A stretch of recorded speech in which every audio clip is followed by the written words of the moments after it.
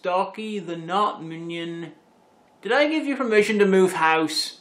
Well, the Afghanistan COVID relief bill paid for this, Majesty, and if you don't like it, you can always go back home. No. That's exactly what they'll be expecting. Who is they?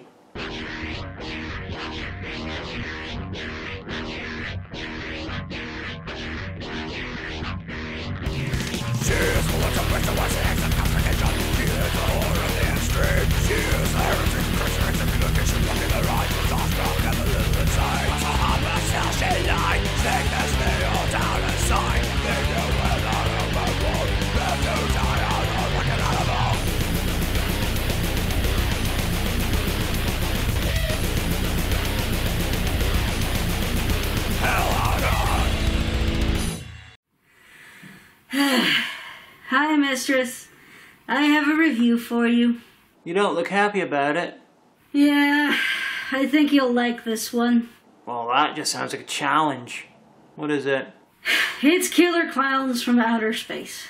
Oh, challenge accepted. Dead on arrival from the likes of the Killer Klowns. This is one of the outright classics of late 80s genre goofballery. Its premise is very, very simple. There are clowns from outer space, and they kill. Spoilers. It does what it says in the tin, and few films do it more. This was written and directed by the Chiodo brothers, a trio of special effects artists who specialise in puppets and stop motion. You might have seen their work in Team America, The Simpsons, Pee-wee's Big Adventure, Screamers, or Turbo, a Power Rangers sequel. This film exists for two primary reasons: to showcase that work and to entertain the fuck out of you. And it's really good at both. We start, as often happens, with the credits, and it's already clear we're in for a treat. Not only do most of the cast sound like they were created by Stan Lee, but the theme song is the best song Oingo Boingo never made.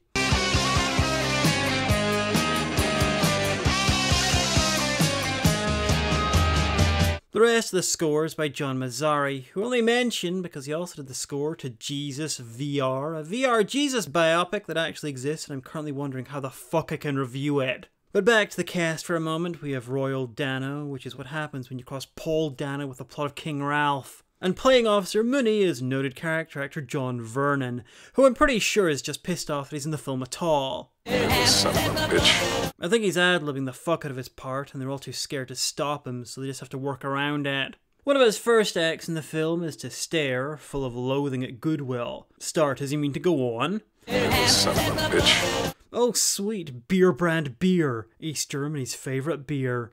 Little known fact, but in the 80s the definition of teenager was briefly stretched to 28 in certain parts of the USA, therefore explaining most of the main characters, who were all hanging out in the communal boinking area. I'm Jojo, the ice cream clown, with the bestest ice cream in town. We'll give you the stick, you give it a lick. The age before internet porn was a tragic wasteland of ice cream-based single entendres. And it'll tickle you all the way down. Cool off those hot lips with our tasty, frozen fruity bars. And everyone's favorite frozen delight, the Lick-a-Stick. The invention of dogging delayed, it's time for us to meet our smoking hard leads. Mike Tobacco, noted Crawford Tillinghast impersonator, and his girlfriend, Debbie Stone. So far, the most interesting thing about them is they got badly lost when they tried to buy an air mattress. I would much rather be kissing you. And there's also the Terenzi brothers, owners of Checo's ice cream van. That's the guy they rented from. And the walking/driving comic relief in a film that's about 80% constructed from the staff. Why don't we just park here for a while? Hey, what are you guys trying to pull here? You, clearly. What kind of girls do you think we are? The kind of girls who will get into a van with two strange guys on the promise of free ice cream. Anyway, the Terenzis conclude that the reason they're not getting laid isn't to do with them or that the girls don't want to, but the location. So they decide to go try somewhere even less romantic. Why don't we try the drive-in? Oh, that's dumb. Hey, wait a minute. What's playing? With them gone, it allows Stanley and Phyllis, an obvious clown victim, and Claire and Andre, no lines, to spend the rest of their short off-screen lives together in peace. Overall, it's been a pretty good night for everyone. Well, except for this guy, who's dating a crash test dummy and hasn't worked it out yet. This is great. Yeah, it'd be a pity if it got ruined by some killer clowns. From outer space? What? In a movie? Of the same title? What's the chances of that happening? Fast approaching 100%, Captain.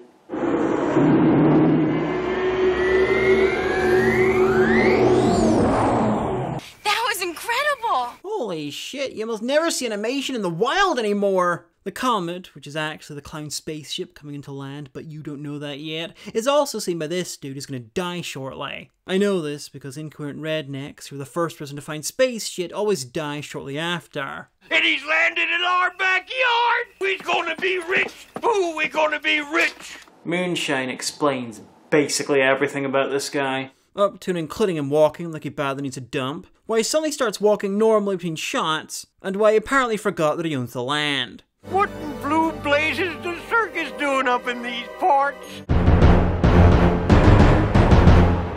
And he's landed in our backyard! What in blue blazes is the circus doing up in these parts? Squatting, apparently. Nah, this is the killer clown's shit because branding is very important. Anyway, movie, killing this dude, hell, killing an entire town of Americans is all very well and good and laudable, but I have to draw the line at hurting dogs. Pooh Bear? Not cool. Where's my Pooh Bear? I'll tear this thing apart with my bare hands! But how? They kidnapped him. I gotta say, it is kind of brave of this dude to name his dog Pooh Bear, as he seems to be the sort of guy to occasionally get confused with what species his dog is, even if he called him dog. Maybe he thinks it really is a bear. You might be onto something there.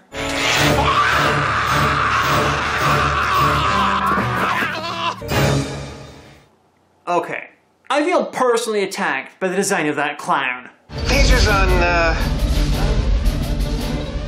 torture. Debbie and Mike also saw where the comet landed, and she'd rather go look for it than find out if it really is the size of the boat or the motion of the ocean. Come on, you can find it. Mike knows he's a disappointing lover, so only cries on the inside. Okay.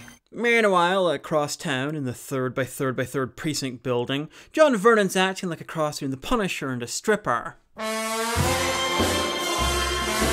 And it's scum like you that are killing this town. These two guys' terrible crime was walking through the park with some alcohol, and it appears that Officer Vernon might have picked on them because of homophobia. But the weird thing is, I can't tell if the makers intended that or not. I'll explain. He accuses them of boozing in the park. I got him boozing it up in the park. They said they were walking back to their dorms at the college with a bottle of wine and went to the park because it was a beautiful night. We were just walking through the park on the way to the dorm. We had a bottle of wine. Yeah, it's a beautiful night. We were walking around. We didn't do nothing. Okay, none of this means gay, but the guy in black and white seems to be wearing makeup, and he has hearts in his shirt. But it's the 80s, and it's an I Love New York shirt. That little moment straddles the line between obvious and subtle so deeply that ironically it could have been targeted by an anti-sodomy law. Hell, maybe Officer Vernon saw them and made homophobic assumptions, but the guys aren't a couple. Or maybe they are, and Officer Vernon didn't realize and it was just being a plain old non-homophobic dick. It's all so ambiguous. Hopefully, Officer Unusually Twinkie Martin Short lookalike will be able to help us get to the bottom of the mystery. You guys go to the college, right? Yeah, right. So why don't you just stay there and do your drinking on campus? I mean, we don't have to just stay on campus. Yeah, we're gonna be 40 in a few years. And it's scum like you that are killing this town. Even that sounds fairly cut and dry, but this is a small town and some straight college kids dressing weird will get much the same reaction from local assholes. And none of this is helped by the fact that we could have a scene with these two guys 69ing and Officer Blondie would still look more like a gay stereotype than anyone else in a 10-mile radius. You got a thing for these little boys? Now, in most films, I just assumed this was homophobia and it was all intended, but this is killer clowns from outer space. Anything subtler than a foghorn in a light show might as well not exist. Anyway, they're jailed. Enough about Schrodinger's homophobia, because Mike and Debbie have just about tracked down that circus tent. At least partially, I assume, because of Mike's superior perching ability. If instinct serve chief, correct? Uh-huh. Path lie that way. Typical Americans. Can't track anything without racism. Circus tent. What's a circus tent doing all the way out here? Standing, causing light pollution, featuring a movie. I assume because no one who gave a fuck preferred the script. It's now Mike, not Deb, who's obsessed with investigating shit. Come on, this looks neat. Let's check this out. No. Let's go. I've seen enough. Oh, come on, Deb. Of course, because the film's title, investigating circus-related shit once more wins over fucking. Okay, so there's a door there now. So either the clowns just put that there, or the old guy in the earlier scene only walked a little bit around the tent before assuming that there wasn't one. How are we supposed to get in and see the show? My theory is the ship operates on toon rules like in Roger Rabbit, and having a door there just wasn't funny before. Deb, you are gonna love this. Don't be a baby. Check this out, it's a set! No more location shooting for us! The 80s were a magical time when characters could truly believe that a chemical plant, as reimagined by Willy Wonka, was actually inside a tent, and we all just kind of went along with that. I blame the cocaine. What kind of circus is this? This is that new wave European circus fantastique. Mike, keep it down. Somebody will catch us. Guys, this place great or what? Standing in one place and yelling loudly about how awesome the place you're trespassing in is some next level trespassing. I half expect him to try and break into a military base so we can upload a photo of them trespassing to ARPANET.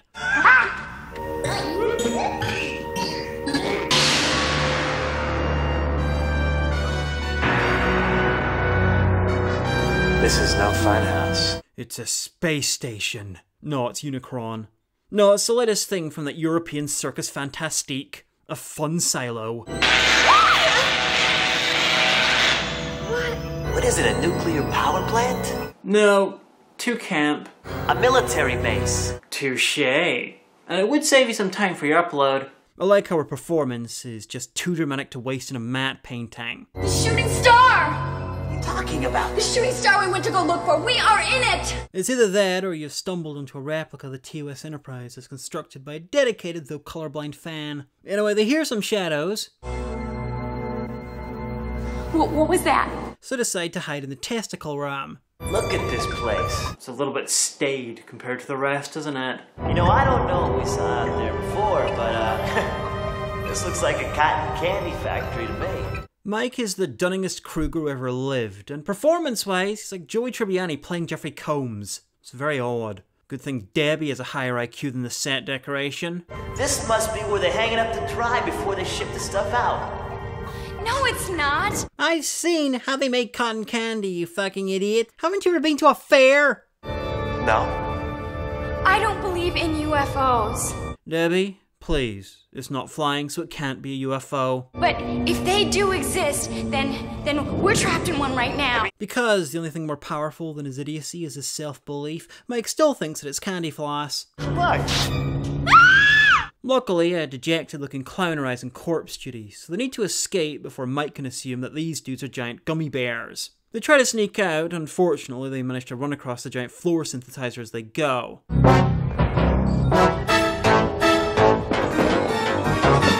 But seeing as it was the 80s, they just made it part of the score. Naturally unhappy that some random humans would wander into the ship through the open door that they just put there, the clowns send some of their most insidious weaponry after them. Homing popcorn, and a balloon dog trained to sniff out said homing popcorn. Dog. Dog.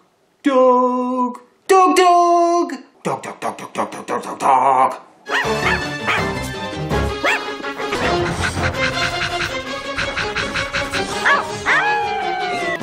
Hurry! They're coming! Okay. Like I told the clowns, I do not give a fuck if you kill each other. In fact, I can get behind it in most cases. But stop killing dogs! Hey, I think I'm still alive. That can't be right. Hey, am I still alive? Is it really living without your dog? Anyway, the clowns start walking into town. Of course, at that speed, it'll take them the whole fucking film, and most of the yet unmade sequel to arrive. It is damn fine walking music, though. Anyway, Debbie has a friend in the local police station and is sure they can convince him about what's going on. I don't know, Debbie, I wouldn't even believe us. Yeah, but you're usually wrong about stuff. Anyway, her friend, please be John Vernon, please be John Vernon, please be John Vernon. You gotta help us, we gotta do something, there are 2 people dead! dead! Who, Debbie? Who's dead? Oh, god damn it. Though to be fair, it couldn't really be Officer Vernon, that man is incapable of friendship. So they explain exactly what's going on, carefully taking their time to sound as crazed as possible. Cocoons! Cocoons. Yes, cocoons! You know, Cocoon! You know, the film! Directed by Ron Howard! Exactly why that bit of what happened had to be iterated and reiterated is an unsolved mystery, mainly because no one gives enough of a fuck to ask the writers about it. I love the younger cop guy's approach to acting. He knows he can't be more over the top than everything else, so he's decided to do the opposite. Alright, sit down. Let's start from the beginning, alright? It's like acting via the fundamentals of judo. But instead of finding the shooting star, we saw this circus tent. What's all this youth going on? It makes me sick.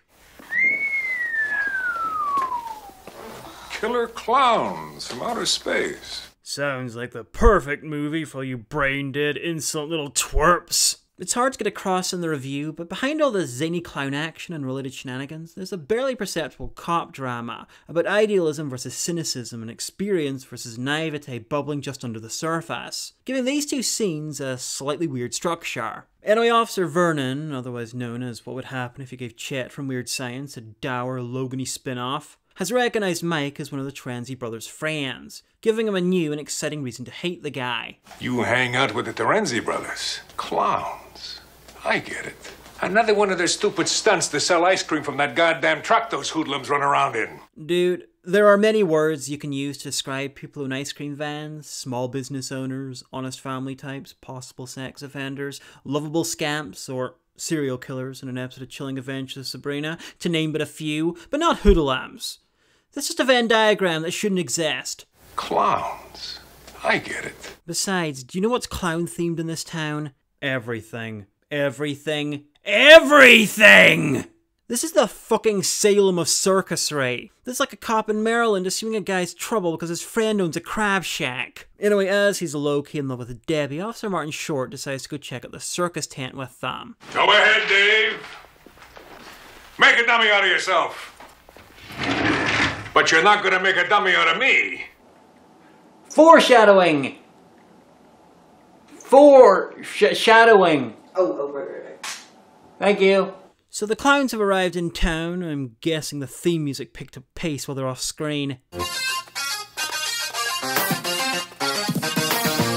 Actually, that's pretty good. It sounds like Gabber played on power lines. They're getting up to all kinds of hijinks, from a killer space-based Punch and Judy show. Punch and E.T. E.T. Hit husband with bat! I agree, clown. Anyone who finds that funny needs to be called. Anyway, from that to some looting in a chemist's. Catter clowns from outer space. And even worse, liberal use of the eggplant emoji. Outside the chemist, Tracy from the original 70s Ghostbusters is trying to eke out a living. It's not glamorous, but busking makes him feel good. Elsewhere, white America destroys stereotypes by opening its doors to these things, at night, without firearms. I mean, look at the proportions of the clowns' faces and the outfits. It's like someone had a bad trip, were menaced by a gang of Rondo Hattons as drag queens, and the film's a very expensive attempt at therapy. At least the Marilyn Manson art is appropriately confused. Officer Martin Short decides that the film's not quite sexist enough, so takes a detour, forcing Debbie to go home so he can take Mike to the tent alone. Probably gonna take me up on top of the hill and shoot me. Only if they forget which cop they're scripting. Anyway, what do you know? The tent is suddenly missing. It was right there where that hole is. That hole which wasn't there before and is mysteriously roughly the size of a circus tent. You see, Martin is Debbie's ex and he's jealous. It doesn't change the way I feel about you though, Debbie. So before you can say all cops in this town are bastards, Mike's been arrested for wasting police time. Mooney was right, huh? Got nothing better to do but cause problems. And across, in the unusually tame graffiti district, we're back with the murderous clown shenanigans. Big bad JoJo coming into town. Oh no, JoJo's not gonna stand for that. Star Platinum. I'm sorry. I seem to have broken your bike. You know, mocking a clown seems to be a bit of a futile endeavour. It's a bit like doing weird shit to a rabbit to antagonise a magician, or screaming incoherently at a YouTuber. No matter how much you do it, they're already the expert. What are you gonna do? Knock my block off? Typical, everyone's a big man until the heads start coming off. Anyway, this kid's not enjoying what technically counts as a meal at Big Top Burger. Luckily, the nightmare she ordered has finally arrived to save her. Good thing waving makes you invisible to most people. I really can't blame her for going. That seat looks really uncomfortable.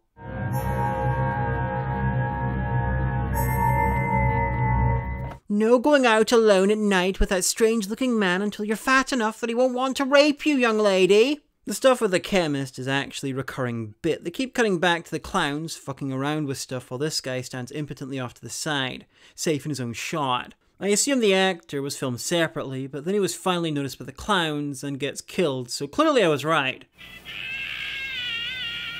He was being kept safe by being in a different shot, the same one they reused several times. For reasons of making the plot go quicker, Officer Shortcop stops at the fuck spot on the way back into town and finds Elton John's tribute act to that episode of The X-Files with the bright green insect things.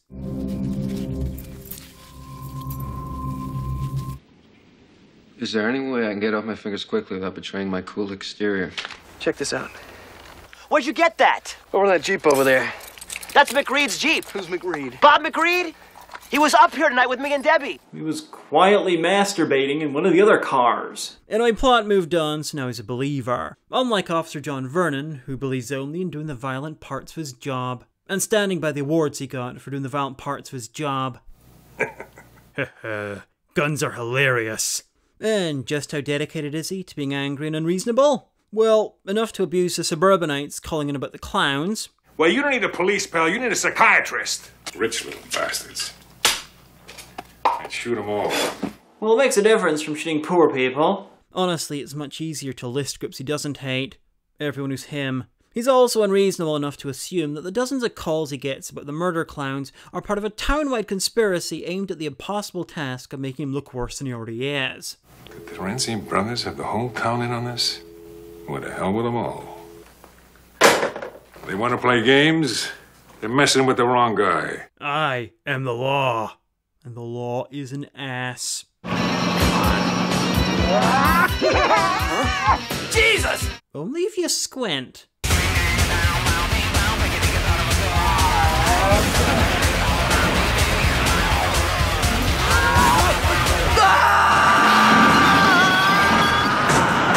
The fast and the funniest.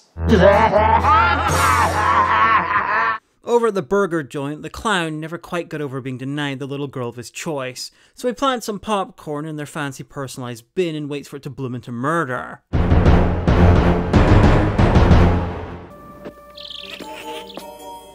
Hey, what's that sound? Is it Gizmo from Gremlins?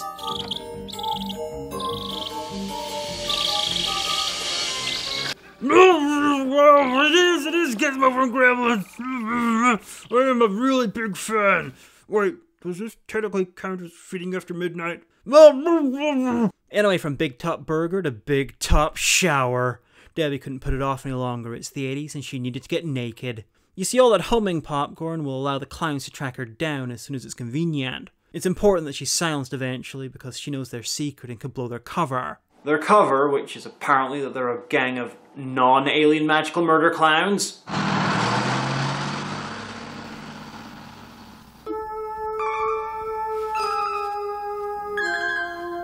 This whole town is a meaner case of chorophilia than a festival's worth of horny juggalos. The shadow puppet! The shadow puppet! The shadow puppet! There he is, I told you. You get out there and shoot him? Kill him! Mike, just hang on, calm down. Let me check this out. Holy shit! Typical, the one time an American cop shows fucking restraint.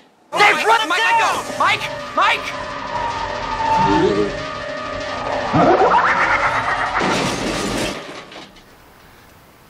He's gone. He went straight up. And he's been gone long enough that if he comes down again, we might be in trouble. Anyway, time to call for some deeply antagonistic backup. The legendarily pissed off John Vernon. Mooney, I want you to listen to me and don't say anything. Start off with your most extreme demand, I see. Okay, Dave, that's it. Screw you and your college flunkies. I've had enough of this from you and from everyone else. If you so much as show your face again here, you little maggot, I'm gonna arrest you on aggravated suspicion of pissing me off. Well, it's gonna take a hell of a lot more than a lame prank like this to get Curtis Mooney to throw in his badge, so fuck you! It'd make a crack about his descent into paranoia, but the film is full of things that are out to get him. They're just not dropped into the police station yet. Hilariously, the film's a little unclear about which of these two guys is higher rank. I think they're meant to be the same, but I like to think Martin Short's in charge, and Vernon really has no more fucks left. Anyway, Mike and Officer Martin decide to split up. Martin's going to the station, and Mike's going to help the Terenzi brothers catch the rogue ice cream van. The truck's getting away! And don't do anything stupid. You mean, apart from everything I just said, right? Besides, you do realize what film you're in? You're kind of limiting his options. It doesn't really come across in tiny review clips, but Mike and Officer Blondie have almost instantly become best friends. In most films, this staccato approach to character development would be a problem, but in this it means more time for shenanigans, so I'm not complaining. The rest of the mission is to drive around the town, warning everyone about the clowns that are loudly and unsubtly killing everyone. Something horrible's happened. I need your help. Well, what are you talking about? What's wrong? There's no time to explain. So allow me to waste some time explaining. There's clowns going around killing people. Huh? And then even more time explaining in depth. Look, tonight Debbie and I were up on the top of the world. And we followed the spaceship and there was these clowns and it was carrying these cotton candy cocoons. And I was seeing these popcorn guns. And it's a circus-type spaceship, right? But it's not the animal, but we were there, we saw the whole thing. I love it when someone starts a conversation with "there's no time to explain," and the other people have to tell him to get to the fucking point. Well, Mike, what do you want us to do? We have ice cream to sell tonight. It just shows such disrespect to the cliche. Well, Mike, what do you want us to do? We have ice cream to sell tonight. Well, here's an idea. Sell it tomorrow when hopefully there'll be less murder to compete with for attention. Well, we haven't sold that much ice cream tonight. We haven't sold any. Is this even summer? Anyway, Mike convinces them to help out by appealing to their better nature. He tells them that Debbie has two big-titted roommates who love ice cream. She's got two beautiful roommates with big boobs. Do they like ice cream? I say better nature because their baseline isn't exactly great. I made it through Korea, I can make it through this bullshit. Sometimes a cigar is just a cigar, and sometimes it's a dick sticking symbolically out of a guy's head. Anyway, one of the clowns got bored with waiting for Officer Vernon to leave the station. Honestly, I think about half the calls he's been ignoring have been the clowns trying to... Send more paramedics. Him. Well, son, I think you made a big mistake. You're in Mooney's territory now. Is he threatening him with a group wedding? Oh no, wait, sorry, Mooney's the character's actual name. Right. I'm supposed to read you your rights, but you're in Mooney's jail. The Mooney bin, you might say.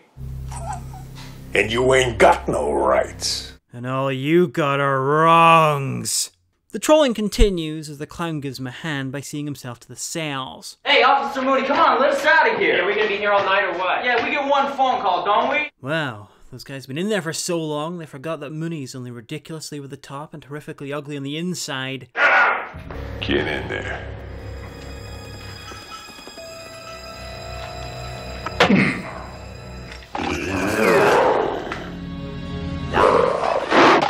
Pretty sure you can buy that at Bad Dragon. It's called the ACAB. All clowns are bonerific. What are you in for? Clowning around. Duh. Elsewhere, Debbie is somehow still showering, but that's not important right now because the film's had a change of heart and decided to try and be a horror movie. It's got ominous dark corridors, eerie silence, building tension, technicolor egg morphing, that really long dick, a dramatic slow turn, and best of all, law enforcement is a literal puppet of a murderous amoral clown. Plus ça change. Don't worry, Dave. All we want to do is kill you. Oh, how prescient. But their heart gets changed back almost instantly when Martin Short realizes that, like most clowns, they can be killed if they get shot in the face.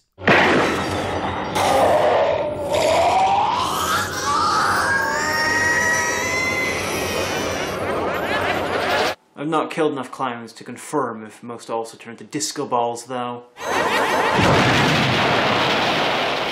Back with the Terenzi's and Tobacco, which sounds like a quirky Italian Cajun fusion restaurant, they're speeding around as is possible in that van, yelling about the clowns to any extras about. I think I've worked out where they never sell any ice cream, they never stop, hell, they never even slow down. So any extras that they do pass will hear a couple of words of the message and have to wait until they do another lap to hear the rest. Anyway, the brothers still aren't convinced. Ooh, I mean, what do you think we are? Yeah, we're not as stupid as we look. You are precisely as stupid as you look. If there are killer clowns running around here, then I'm Porky Pig. Your real-life animation is stunning, Mr. Pig. Just who do ya? Just what makes you a real lover?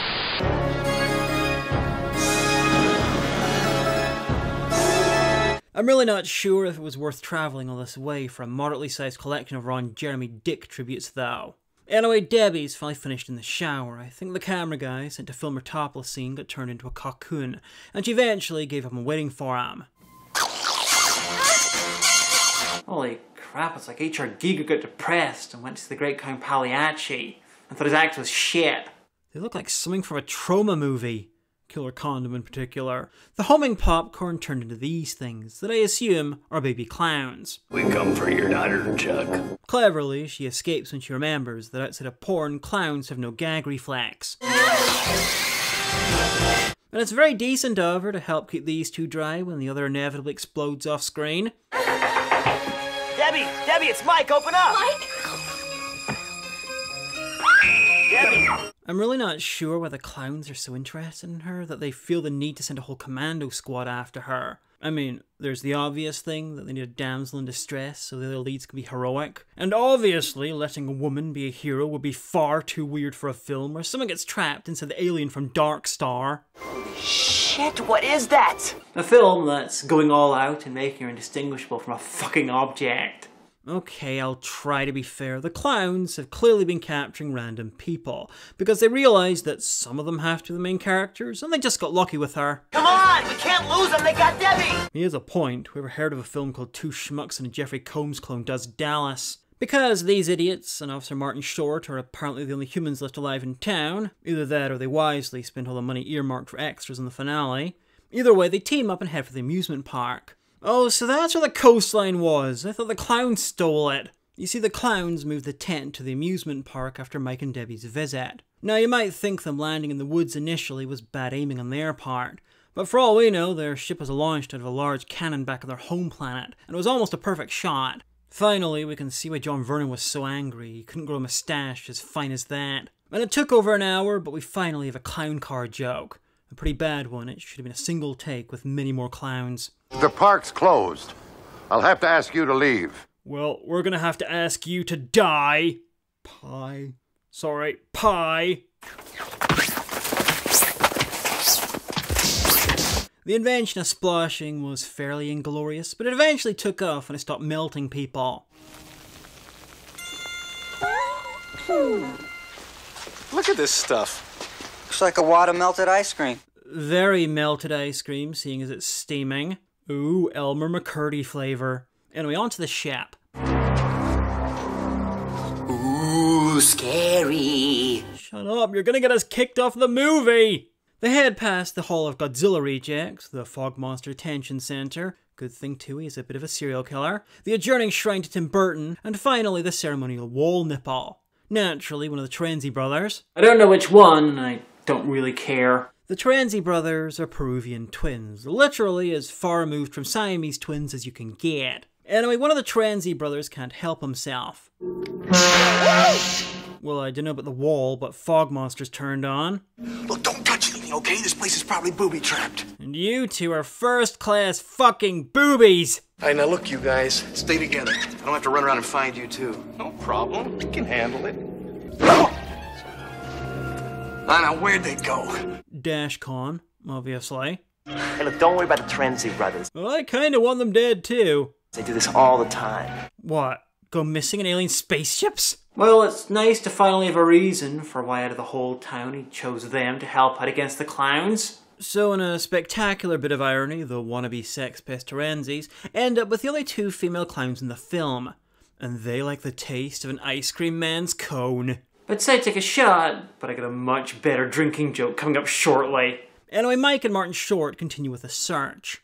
Wait a second. I recognize this place. It's got something to do with Crazy Quilt. No, it's somehow dumber than that. This is the tent that Debbie and I were in. Come on! Which means they went into this building without knowing it was a spaceship and weren't convinced by the earlier rooms. So they find their way into the storage room.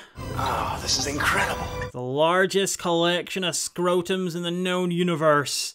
Outside of one of Joe Exotic's lockboxes. Looks like they got the whole town. Real estate is about to get really cheap. One of the clowns arrives to take a sneaky drink from one of the pods. You see, the cocoons will liquefy the people inside, and like some humans, the clowns really like to drink red cola.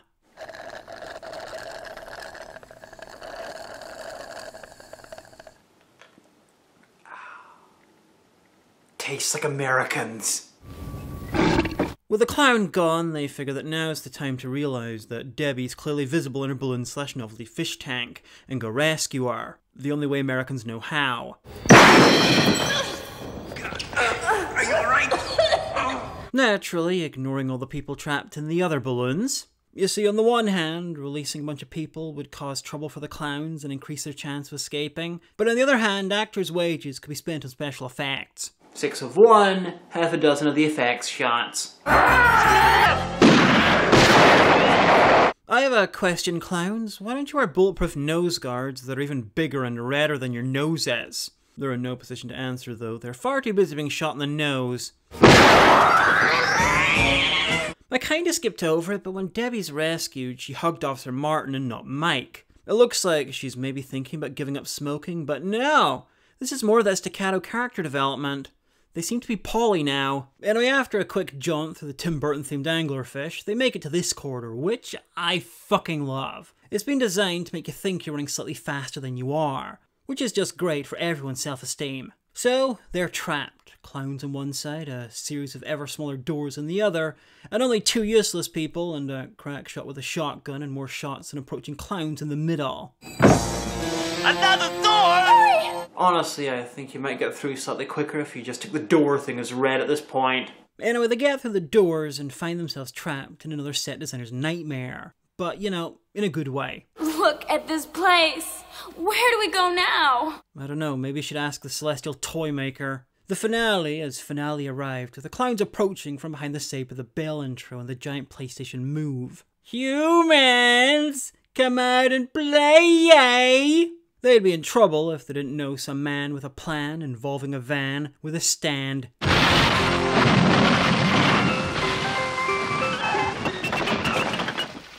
I am the great and powerful JoJo! I have returned from my latest bizarre adventure in the form of the mighty ice cream van. Fear me! What I love about this is that I can think of 2 logical reasons for it, and they're both amazing. Either these two escaped from the clown woman, ran off, found their van, and just drove through every wall they could find until they found this room by accident. Or they took 2 for the team and had sex with the clown woman in exchange for access to the ship's comms or whatever, used them to find the others, and then drove right here. The clowns' reactions are great. Either they're floored by the sheer fucking hubris, or this is the second coming for them. Unfortunately, there's also a third coming, which, as expected, leads to an epic battle between the ice cream van and Clown and the Barbarian. It's not that impressive. I can see the wires. I don't want to play here anymore. Can we go home now?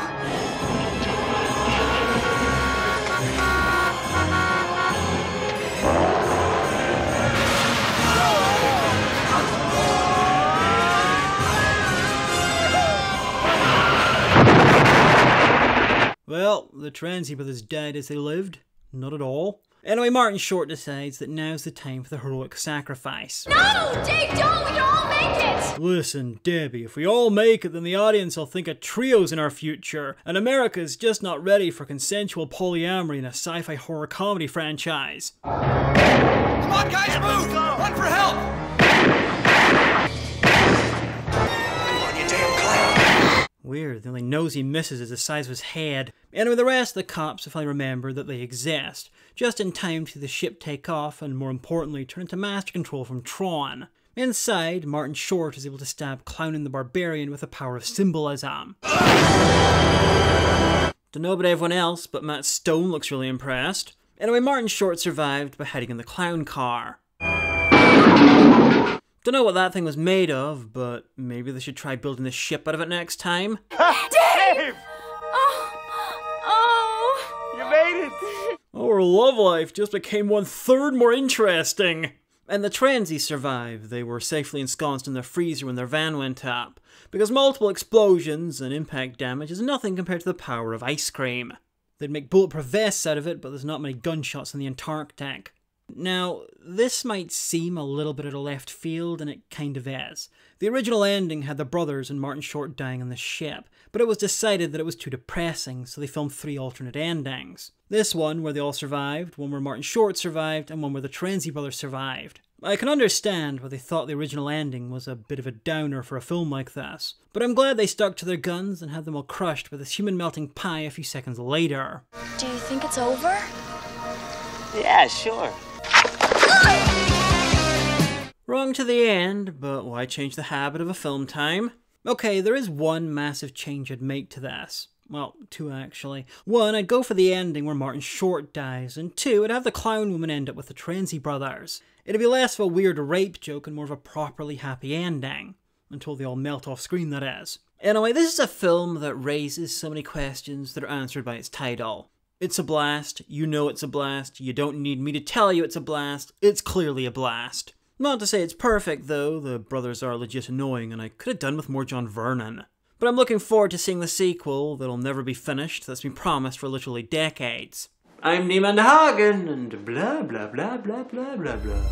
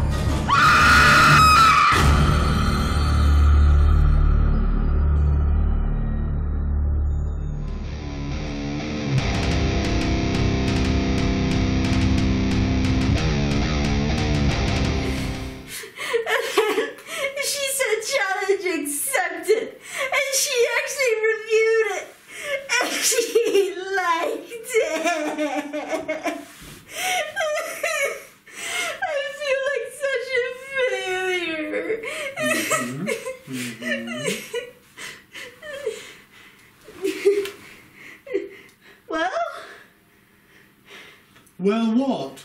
I enjoy sitting here, listening to people, taking notes in my suit. It's not like I'm a psychiatrist or anything. £500, please. 500? Oh yeah, sure. I'll give you £500.